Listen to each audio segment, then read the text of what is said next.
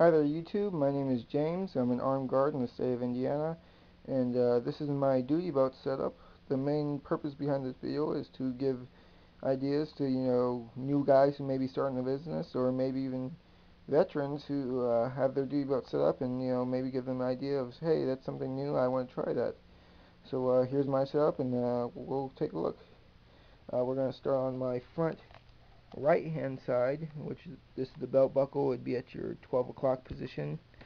We're going to do this like a face of a clock, and this is like a knockoff Accumo Bianchi belt clip, where you have to push this button first and then push in the probes to unlock the belt.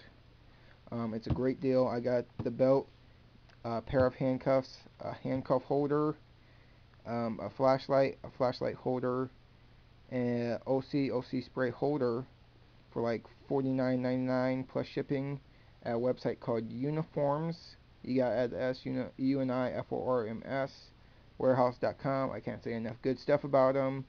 Little thumbs up there. Great website, great customer service. Moving on, I have get my little tab there. I have a double magazine pouch holder from same website, uniformswarehouse.com. This cost me $10 right here. I did have to do some modifications to it. Originally it comes vertical. For you guys who like it vertical, just leave it fine. For me, I had to cut off the straps.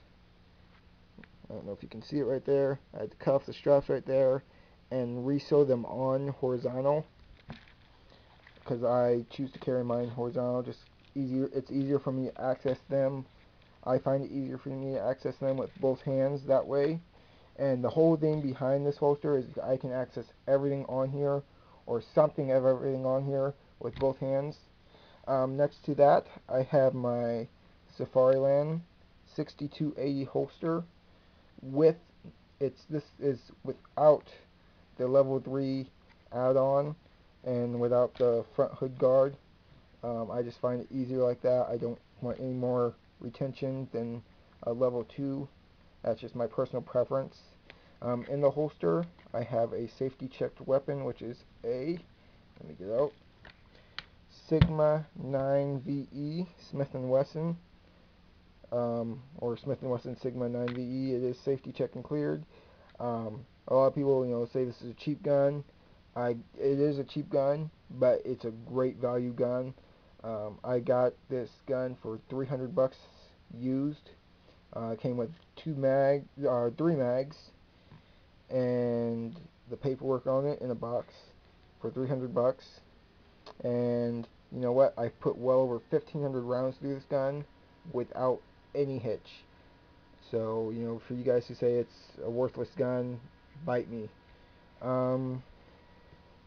Next to that, I have a pair of handcuffs. And this, I actually bought more for the handcuff case than the handcuffs. They are an off-brand name handcuff. I got them off of eBay, as well as I got the holster off of eBay for $20. The guy's not selling these anymore, but I got that off of eBay. And these are, I don't know if you can, where's this logo at? Right there. There's the logo of the handcuffs, if you guys see them. The nickel-plated ones aren't bad, but if you see the black iodized steel ones, run from them like the plague. They suck monkey butt. But the cases they come in are super great. It's not quite as solid as the belt would be, but the style of them, I love them. They hold up great.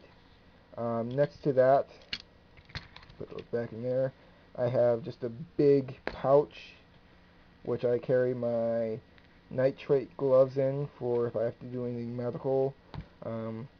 They work fine for me. I don't feel the need to buy the compact carry ones that you can carry 2 gloves in, and oxygen mask. I can carry all that in this pouch, and it's a whole lot simpler. I just grab my hand in and everything's out right there. I have another case with these. This case actually came with the black version of these, the iodized steel, and like I said, they suck, so I replaced them with Smith & Wesson Model 100s. I had to choose between these or the Peerless models. I don't know the model number of the Peerless, but these are Smith & Wesson.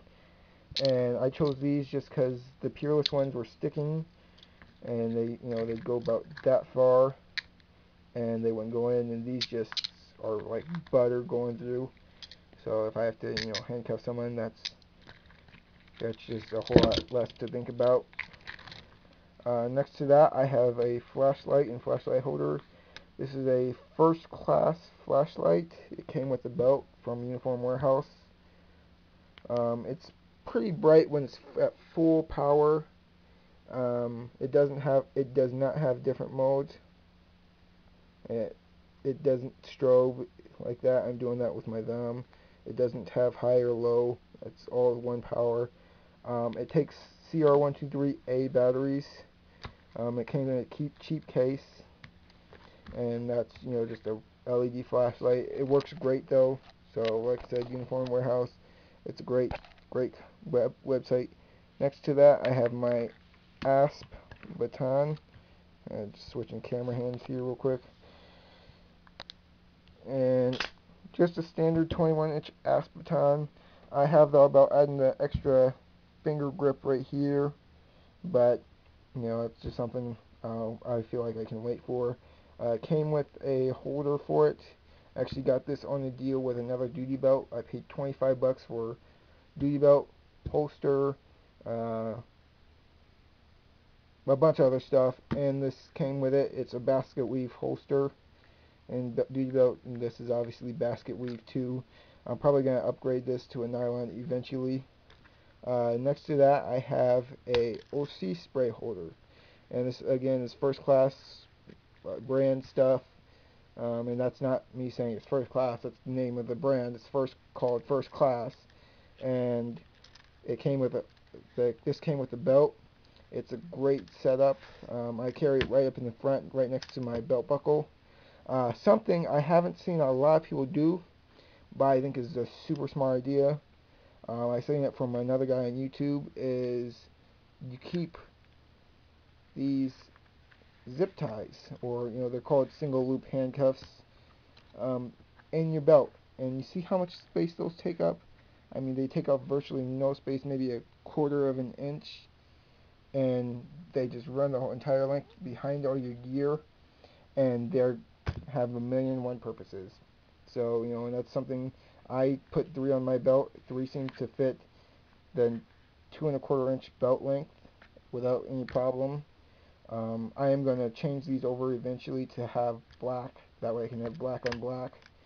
And then we're back at the belt buckle at 12 o'clock. So if I have to go through, time clockwise, this would probably be at 12, 11:30, 11, 10, 9, 6,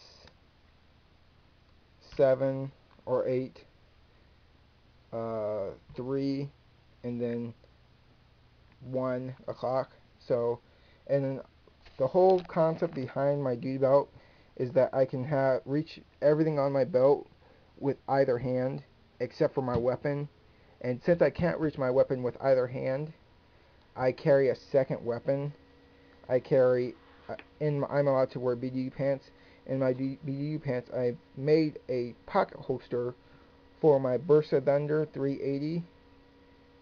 Right there, you can see it's clear, empty, no magazine. It's safe. And I carry that in my left cargo pocket, and my cargo pocket just snaps over. That goes in the holster, and my cargo pocket just snaps over that, and it's basically like a thumb snap holster for my gun. So, you guys comment on my video. Tell me if you see anything you like. If you have any questions, share them. I'll try and answer my best. Please don't do it. Say any stupid stuff about, oh well, that's a piece of crap, or you shouldn't do that, because this is my setup. This is how I like it. This is mainly for if you like it. Comment. If not, go somewhere else. Take it for what it is. I hope I help some of you guys out. Have a great day.